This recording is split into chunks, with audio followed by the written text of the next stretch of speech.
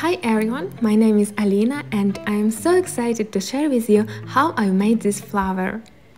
I prepared a tutorial on how to make such giant rose, and this is the first part. In this video we will color and shape foam to make ideal petals for our giant rose. I used 2 mm foam, size is 50 cm, which is just perfect for giant flowers petals. Firstly, we need to cut foam into squares of 20 and 25 cm. Foam is one of the most comfortable materials to work with and really easy to cut. Just fold it in half and cut. In total we need 30 petals for our flower, 10 petals 20 cm and 20 petals 25 cm. Now we have two identical strips, so I fold them in half and cut.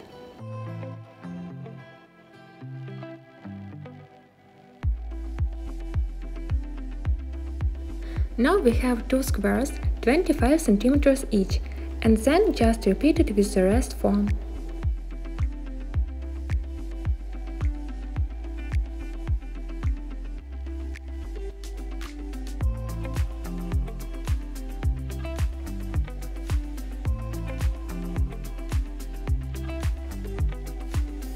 When we are finished with squares, we are ready to transform them into petals. Just round the corners as I show. While I am cutting our petals, a few words why I love to work with foam. First of all, it's much more durable and lightweight, but the main thing is that it's waterproof and you don't need to be afraid of rain, really. You can even go with such flower to ocean or to a waterfall shooting, and of course it's wonderful for weddings, especially for outdoor weddings when you don't know if the rain would happen. Here is our first petal. Let's color it to make it even more beautiful, like on this example, which I already prepared for you.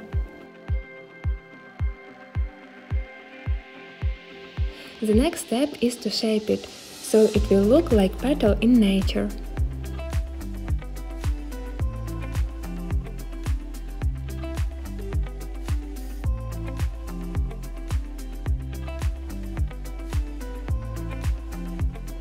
Here is a little tip on how to cut foam to the right size, really fast.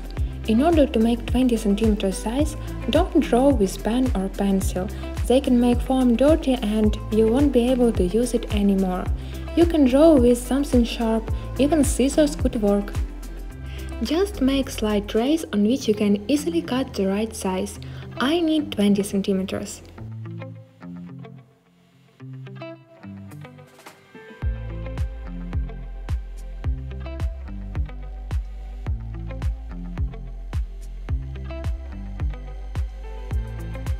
Here is how squares look in comparison.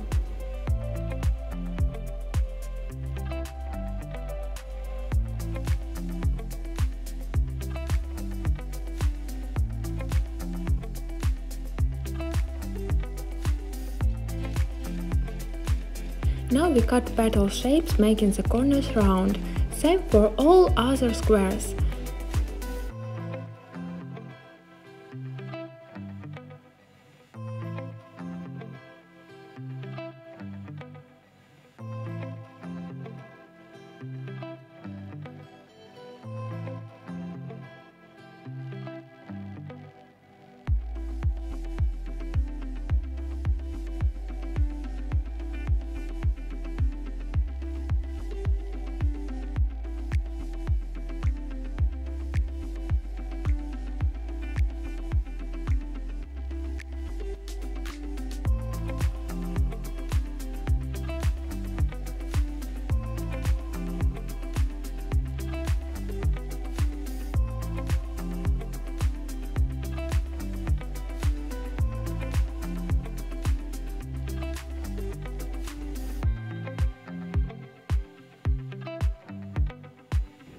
Here is how our petals look. Now let's color them. It's very easy to color foam and it holds pigments very good.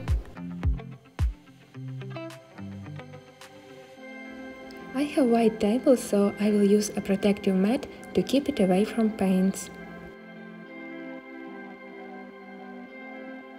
I use acrylic paints because they are easy to find and work great with foam. Usually I mix them to get more unique shade.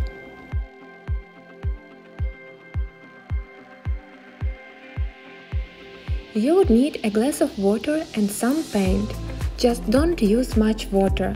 The more paint you take, more colorful petal would be.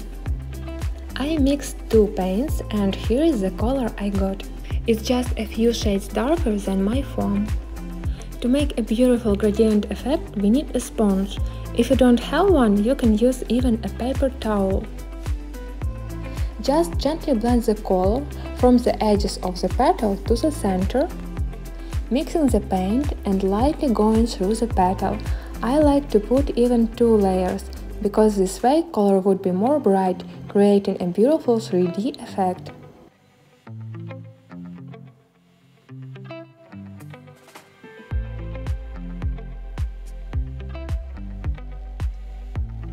Then carefully shade the paint and stretch it to the center.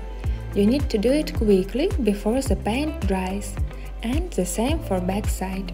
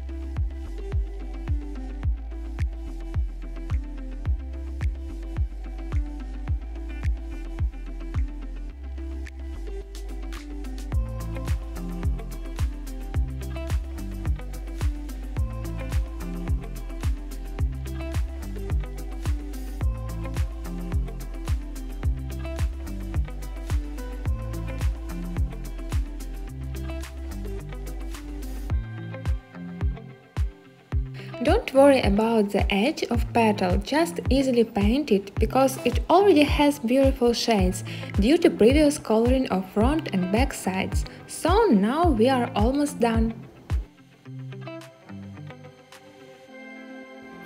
It takes time, so I prepared petals beforehand, and here is how they look. You can put them all together on top of each other, because acrylic paint dries really fast.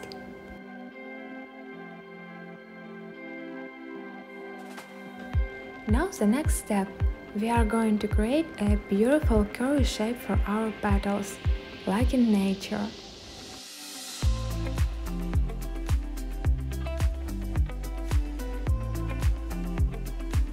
For this I used a glass globe. You can find it on Amazon or Home Depot store. For big petals I used 15 cm diameter, and for small ones 9 cm diameter, and a heat gun. For 2 mm foam I used temperature 350. Be careful with it because it becomes quite hot really fast and can slide off the table. It happens to me a few times. Let's start with the smaller 20 cm petal. At first we need to preheat it with the heat gun. You should start from the middle and then turn it over, because when you preheat petal from both sides, it becomes more flexible and stretchy. You will see when petal is ready. In the middle, foam will change color to a little darker, then quickly move it to the top of globe and it will take its form. For better shape, repeat it a few times. And remember, you can stretch the foam only when it's hot, because when it will cool down, it won't be so stretchy and could easily tear up when you're trying to stretch it. After we shape the middle of petal, we need to shape the edges. For this we need to heat them up. When heated, it will be soft, easy and flexible. Now carefully stretch it with your fingers, in the same time rubbing them up. This way we receive a very beautiful curve, just like real rose petal. And repeat the same for all our petals. Important moment when working with the heat gun. Some of them don't turn off immediately, only in 5-7 seconds after it's turned off, because this way extends life of the gun.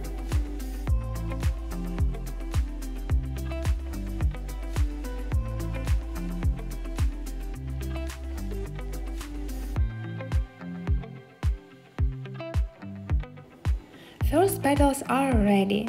Comment if you have any questions and I will include the answers in next part of this video. In the meantime, I'll be shaping the other petals. This way petals look very realistic, so I couldn't resist and tried a few petals as a head or mega size brush. But let's keep it for the next time video. Now we need to finish shaping. The bigger curve, the more airy our flower will be.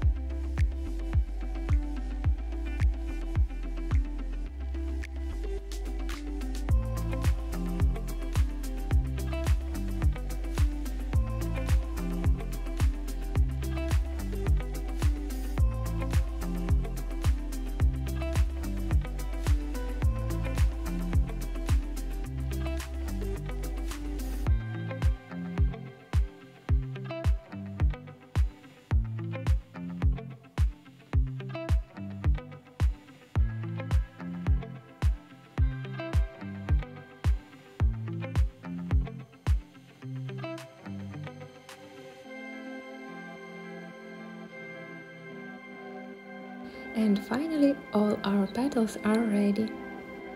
Here is how detailed they are, all with beautiful colors, gradient and so cute curves.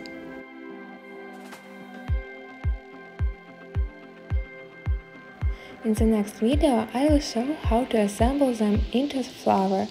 Follow me to not miss it. See you soon. Have a wonderful day and a crafty mood. Bye bye.